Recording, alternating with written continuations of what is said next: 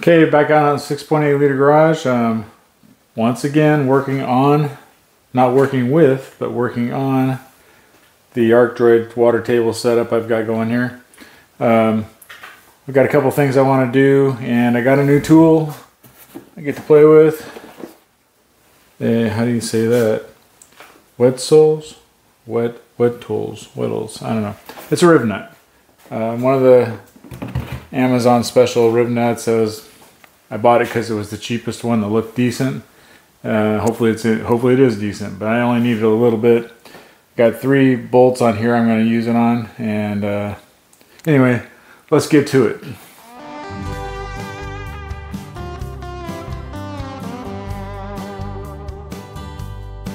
So the first thing we need to do is the thing that I'm looking least forward to. I think would be the way you say that. And that is, I need to move this table out a bit. I could probably reach over, but I really want to do it from the back. So let's see if I can move this without splashing all the fluid out of it.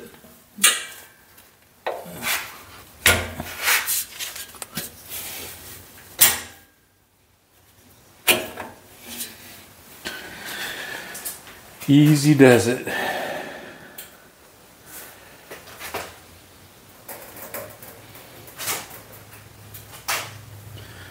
Got some waves.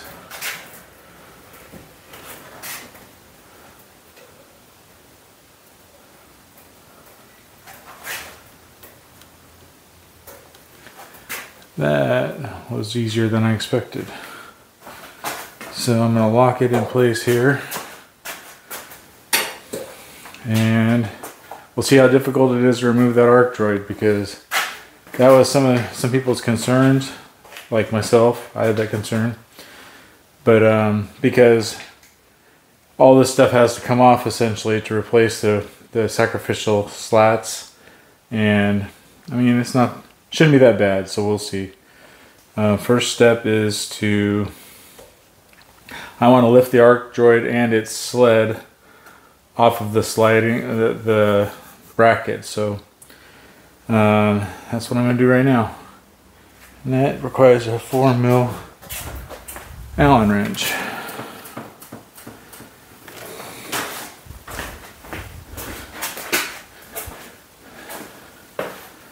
Pretend like we know what we're doing. 4mm Allen wrench is to remove the lock, slide lock, because it's really the only thing that prevents you from lifting the ArcDroid. It's got a little lever that raises up on its track, inside the track.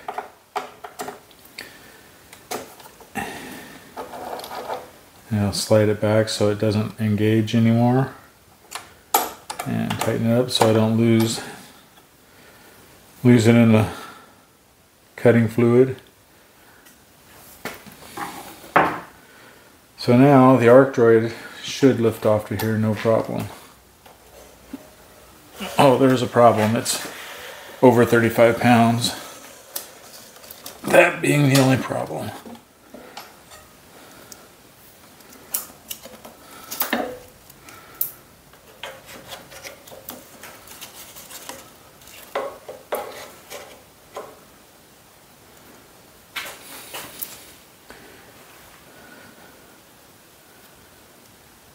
I should have disconnected these cables. Well, not a problem now, because the thing they connect to comes off as well.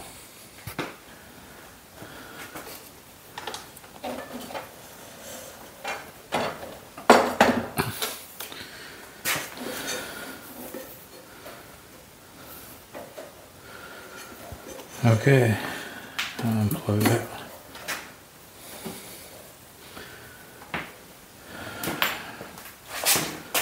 Okay, now I've got 3 bolts. 3 bolts and nuts currently. I'm going to hopefully loosen those and let the nuts drop into the water. I won't need those anymore, because that's the reason for the Rivet nut. So let me give you a view of that.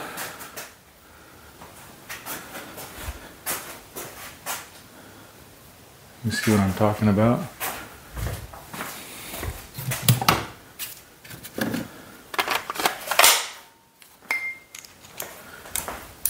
Hopefully I don't have to stick my hand in the fluid. I can just get this to loosen up and come off. I mean, that's not really how my life works, but let's see if it works.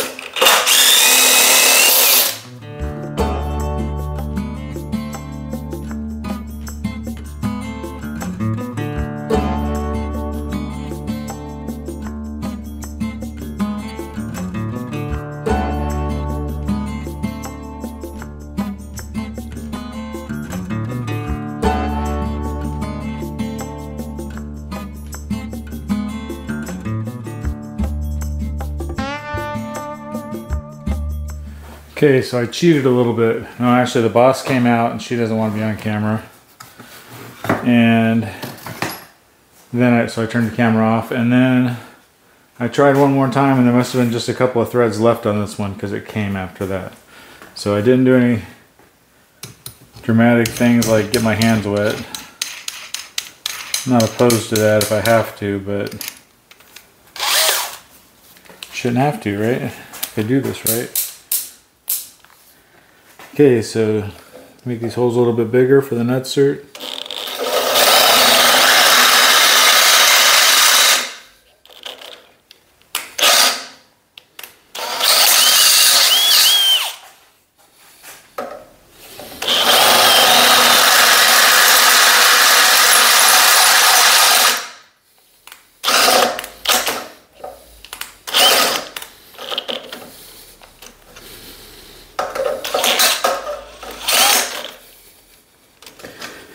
And break my arm.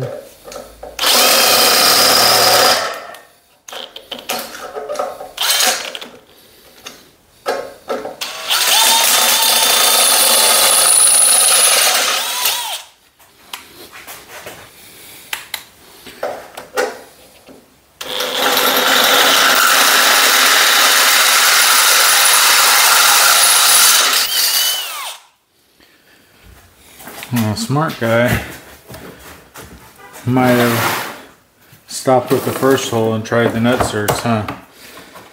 Hopefully that's not a problem. Let's see. They fit in.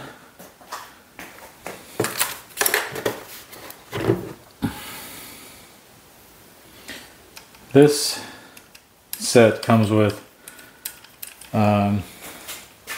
11 mandrels for various different sizes, metric and standard. And the tool, one of the sets that it comes with is quarter 20. But the funny thing is it also comes with the quarter 20 installed, so you get 2 quarter 20 mandrels apparently. And it comes with various quarter 20, various sizes of nutserts, so works good for me because I just need 3 today. Okay, so take 2. This wasn't nearly tight enough, I don't think, but again, if this works like it does on all the off-road fabrication shows I watch on YouTube, it might be as simple as that.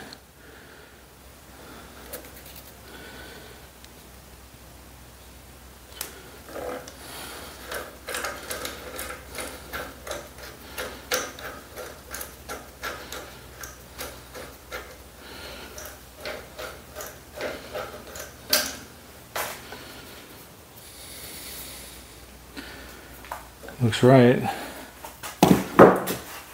Now,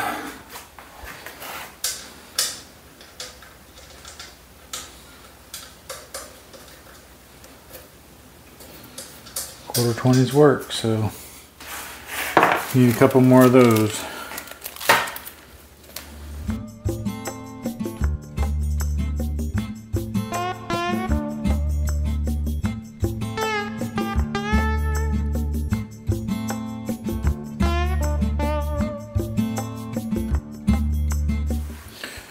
Alright, so That's the nutsert portion of our project, but that's not the real reason I took this off.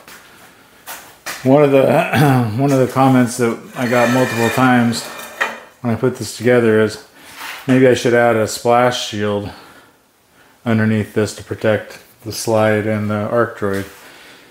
And I thought about buying a piece of metal to stick on that, and I almost did, and then it occurred to me what I really need is a really thin piece of metal, something that's geared towards deflecting water. And it doesn't get much cheaper or easier than this. This is exactly 10 inches, which is exactly how big the slider is. And it's thin and it was inexpensive, so yeah, it's 10 inches wide, but it's exactly 39 inches long, which is what? 1 meter. So back to the fact that this is made in China. Well, designed in Canada, made in China.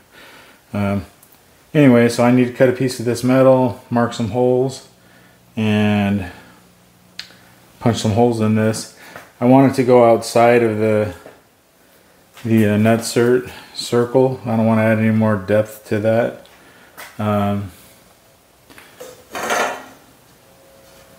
Yeah, because I don't want to raise the back end any higher. I mean, it won't be a problem, but I just don't want to start stacking materials back here.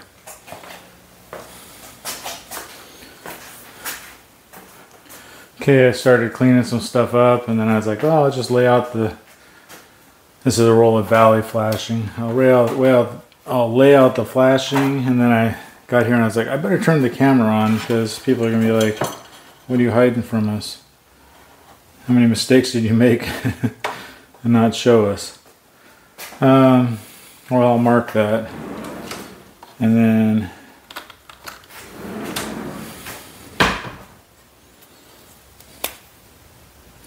mark that, and then I'll just lay the track on top of it and make sure it's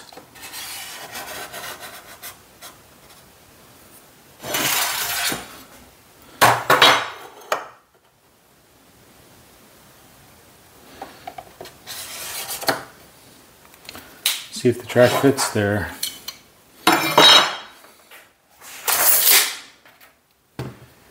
"39 inches isn't nearly as important as covers underneath the track." And I think we have that.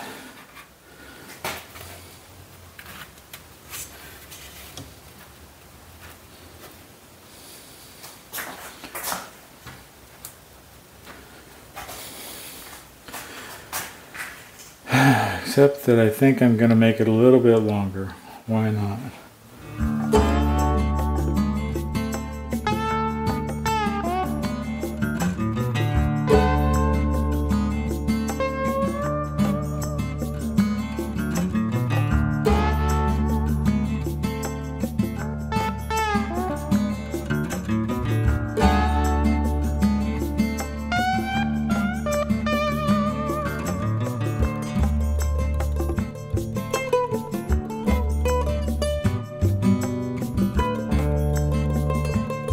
So I get these holes punched out. Like I said, I want these holes to be slightly larger than the riv nuts.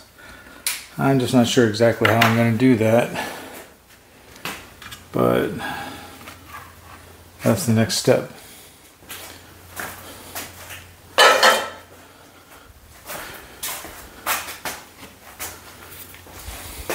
Okay, I came up with a decidedly low-tech way to do this. I need a 1/2 inch hole. There's my test. Is that on the screen? There's my test. We're very high pollutant around here, and I needed a piece of scrap wood, so of course we have maple that we tested a bunch of colors on. But I'm going to just use a 1/2 inch drill and drill a 1/2 inch hole. This is aluminum, so it should be doable, right?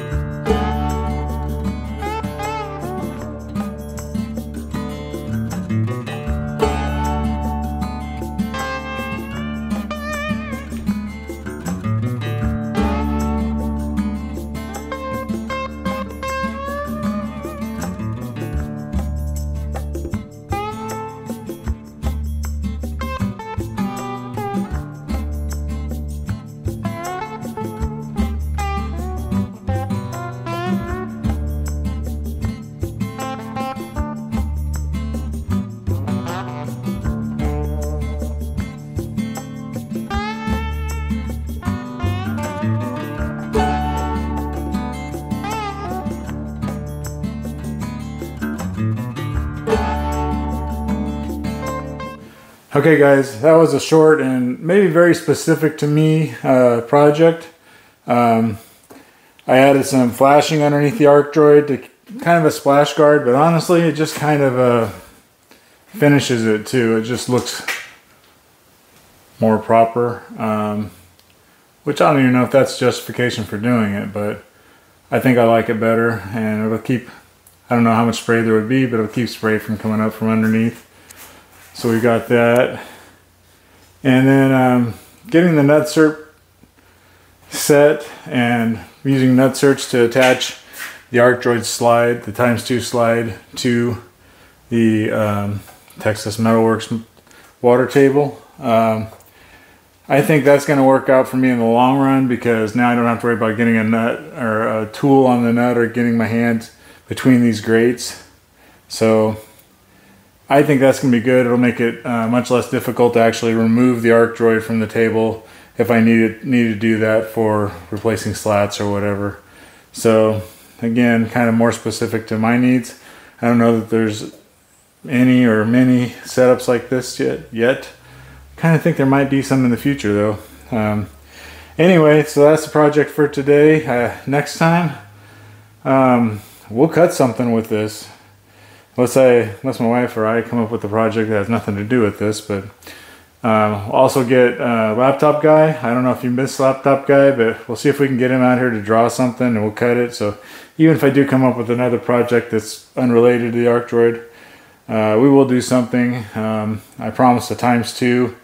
I don't know if that'll be the next. I don't know if that'll be the next video we do, but I definitely have to come up with something that doesn't feel like just a waste of metal. I mean, thinking about the ×2, that means I need to demonstrate it. I need to cut something wider than the 24 inches. So if I come up with something 3 feet wide, but yeah, that's a 3-foot piece of metal, a 48-inch piece of metal. Anyway, I mean, I just don't want to waste metal to prove that it works. I'd rather come up with something that I actually need to do or want to do for somebody. So we'll get to it. We will do the ×2 table, even if I just have to find a scrap that's wide enough and do a circle on this end and a circle on that end to show you how it works. We will get there. But yeah, hopefully on the next video, we'll get laptop guy back and we'll do some cutting. Anyway, I appreciate you watching, and like, share, subscribe. Hit the store up, 6.8 liter store. You can pick up drawings for stuff I've done, and pick up a shirt, a hat, whatever. All of it helps support this hobby of mine and this channel that hopefully you all are watching. Anyway, thank you for watching this one.